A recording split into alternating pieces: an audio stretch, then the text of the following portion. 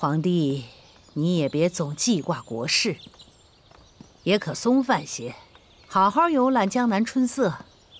是啊，皇上前日观朝阁阅兵，昨日约了文官和杭州才子，诗酒相贺。这几日闲些，倒是可以细细观赏西湖美景。西湖景色是美，朕身后跟了一堆人，也实在是无趣啊。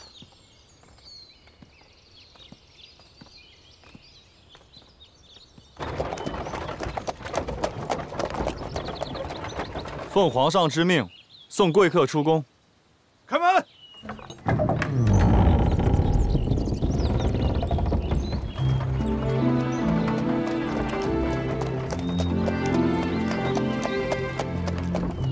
皇上，自从您登基了，咱们就没这么出来玩过了。是啊，朕知道你喜欢苏杭，喜欢这民间夫妻的生活，所以咱们呀才偷得半日闲，再做一回凡俗夫妻。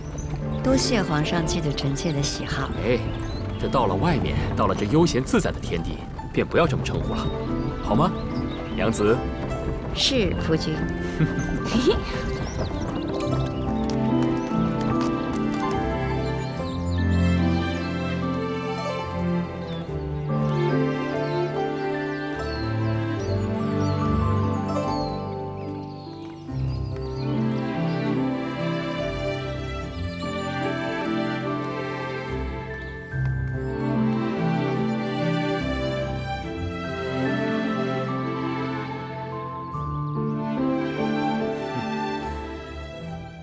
这景色真是好啊！朕自从当了皇帝以来，年月无休，每天上朝批奏折，接见臣子，完了之后还要和皇娘请安，要和嫔妃相处，教养子女，这每天还有大大小小的事情，朕真是一刻都不得闲。这次来到江南啊，朕发现，当一个老百姓，确实比当一个皇帝清闲适宜许多啊。那皇上愿不愿意褪去龙袍，和我一起走入人间烟火呢？当然好啊，做一个百姓当然是好的，做一个百姓就不用殚精竭虑，只愿与你朝夕相伴。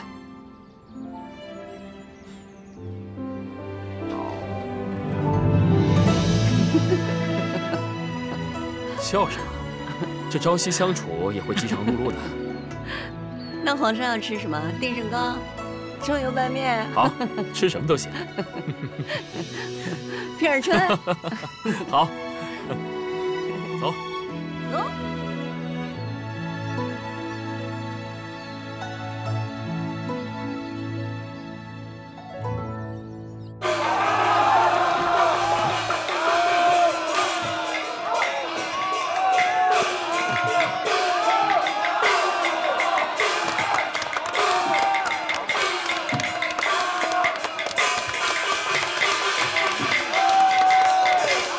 你看，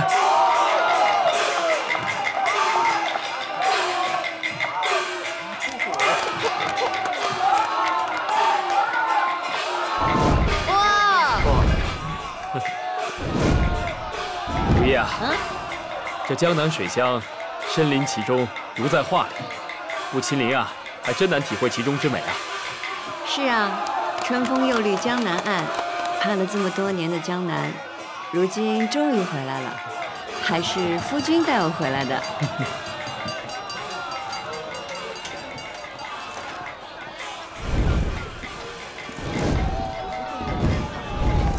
夫君，咱们去吃点点心吧。好。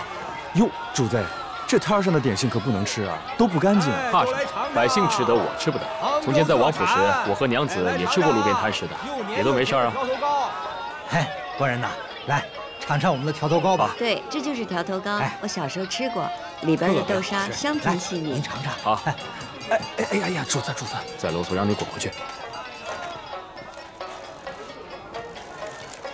来。怎么样？好吃吧？只是有些粘牙，不比家里做的差。来尝尝。那是，我磨的豆沙都是蒸的，脱了红豆皮，再拿细细的纱布搅了3遍，便是宫里的也比不上呢。连皇帝老爷吃了都连连叫好呢。哦，皇上真的吃过呀？那是啊，皇帝老爷年年派人出宫买些带回京城的。哦，那既然皇上爱吃的话，李玉啊，多包些回去。嗯，哎，东方好嘞，赶紧报了，付钱吧。怎么？来，多报几个。哎，好嘞。吹牛。欲知后事如何，且听下回分解。那我说的。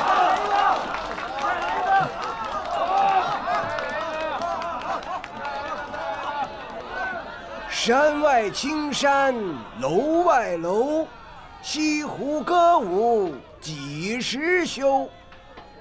都说太宗市民千古一帝，也难成如今的百姓安乐，盛世盛景。好，这盛世景象，还不都是天子夙兴燕媚的功劳？百姓们都在夸你呢。真的，只有出来了，才不算在奏本上了解我的子民，我的天下。修文言武，贪官污吏无所遁形，你我得以无忧无惧，耕读忙乐，安身立命。到如今，皇上如圣祖南巡江南，隆温浩荡，与先后帝后携手，更是异举同心，垂范民间，教天下夫妻如何敢不上行下效，举案齐眉？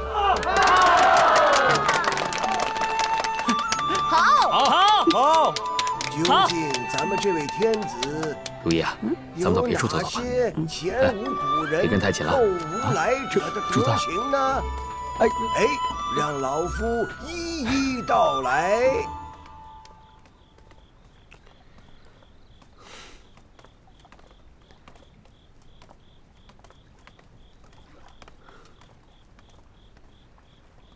快！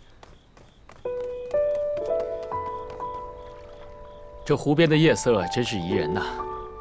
是啊，尤其是跟夫君2个人共赏这西湖月夜。是啊，只有我们2个人，清清静静的真好。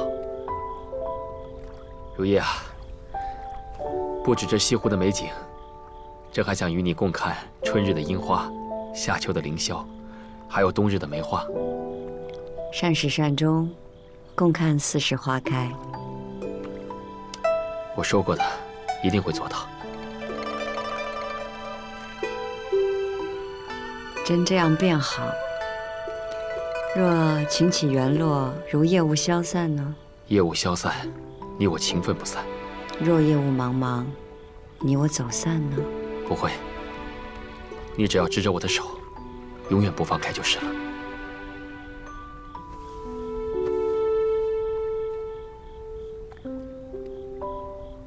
皇上对皇后可真是好啊！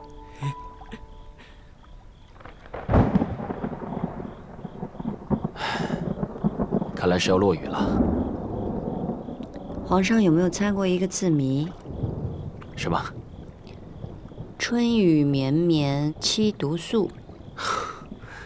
我们才刚成亲，你说这种话，好像我抛下娇妻一样。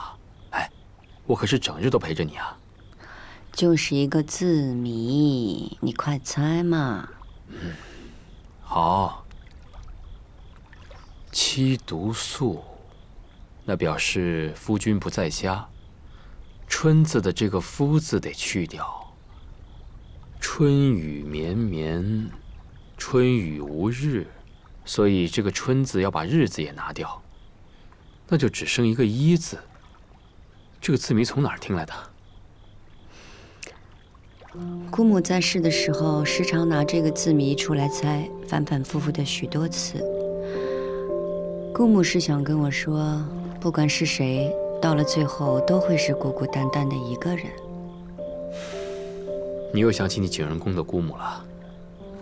不是，我是想告诉皇上，现在咱俩在一块儿了，你再也不会是一个人在疯癫上孤独，臣妾陪你，永远陪你。都说君王是孤家寡人，我要你陪着我，我要那个一生一世、心一动的人陪着我。我会。下次不许再说这种不吉利的谜语了。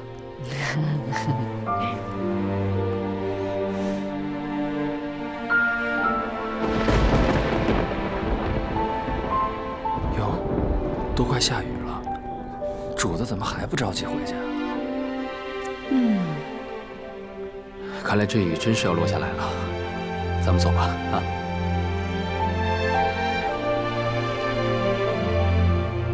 我不舍得离开杭州。我也不舍得啊。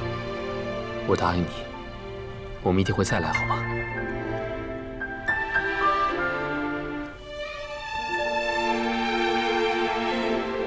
走。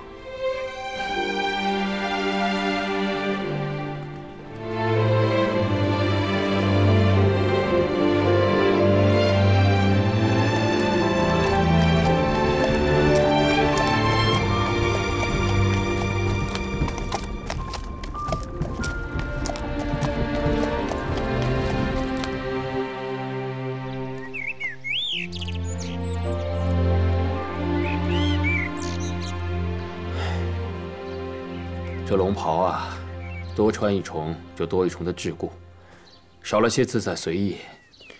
朕登基那么多年，有多少做人后的烦恼啊？有时朕真的觉得累了。皇上宵衣干事不懈于志，不就是为了据先帝之志定盛世江山吗？真要定盛世江山，也想与你安享片刻。皇上，太后那儿等着您去问安。另外，闽浙总督求见。你看，一回这皇家四方天地，就是无尽烦忧。皇上，快去吧。走吧。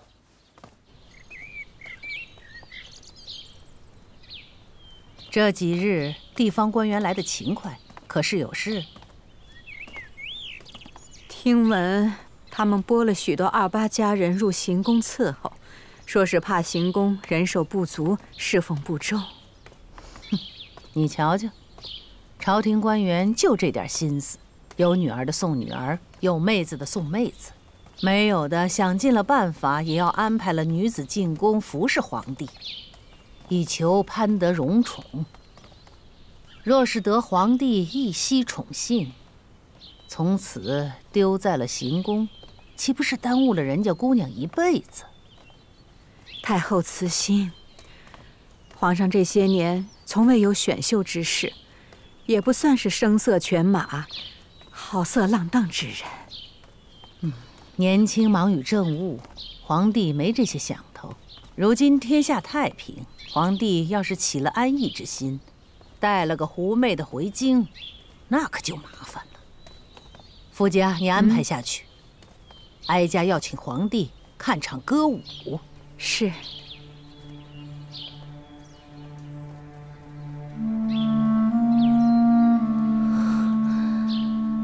既然太后有意要安排，春瞻，咱们得紧着些了。这个自然，只是此事皇后娘娘并不知情，万一……皇后不住本宫，本宫就住自己，难不成要一辈子养人鼻息吗？主说的在理。宫里都安排妥了吗？有兰翠在，主放心。皇上，太平盛世，福泽江南，臣敬皇上、太后。福泽江南，敬皇上、太后。今夜众亲同欢。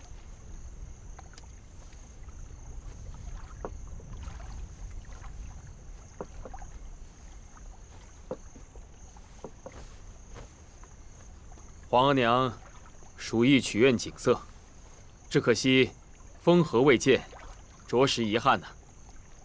哀家承皇帝孝心，60天灵还能一睹江南风光。只是哀家想，既然来了，怎么也得瞧一瞧荷花再走啊。皇娘说笑了，春日里哪来的荷花？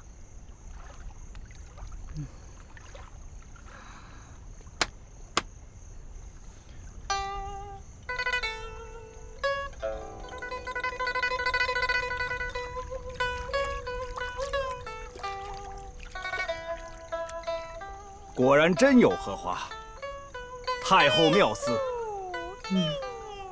这水上凡春凝注，潋滟彩幻，皇娘也算是一了了儿子的心愿呢。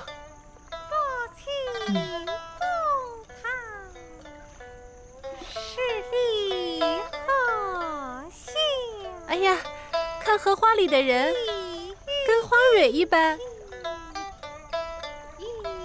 春贵妃有什么可大惊小怪的？取巧的玩意儿罢了。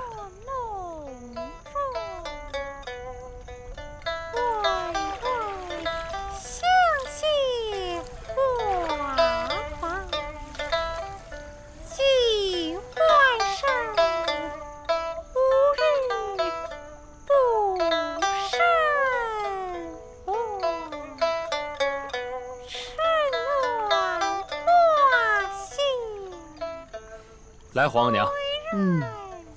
来。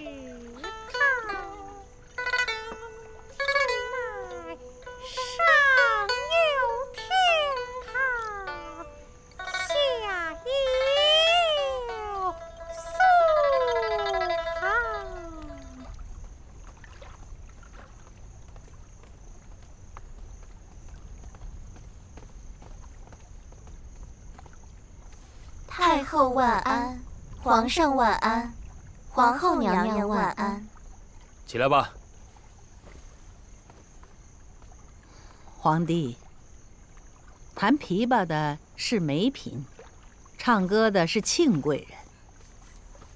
皇帝怕是久没见他们，早已经忘记他们还会这本事吧？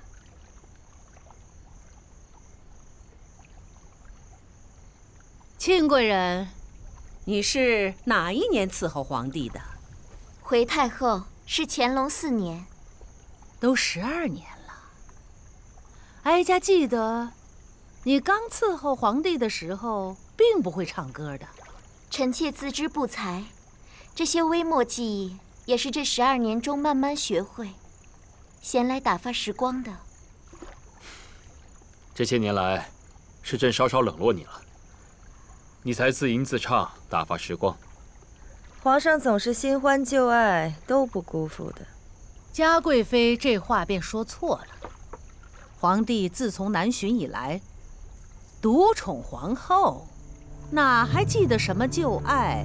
新欢更是一个也无。皇后长久无子，皇帝若是专宠无代，这后宫如何添新的子嗣啊？皇娘，这淑妃也刚遇袭，儿子的膝下也不缺子嗣。子嗣要广，才是皇室的福气。何况你这后宫，嫔妃这么多，要雨露均沾才好。总和皇后处在一起，又常不见人影，实在不合适。若不是哀家提醒，你要等你满宫嫔妃心生愿望，你才回心转意吗？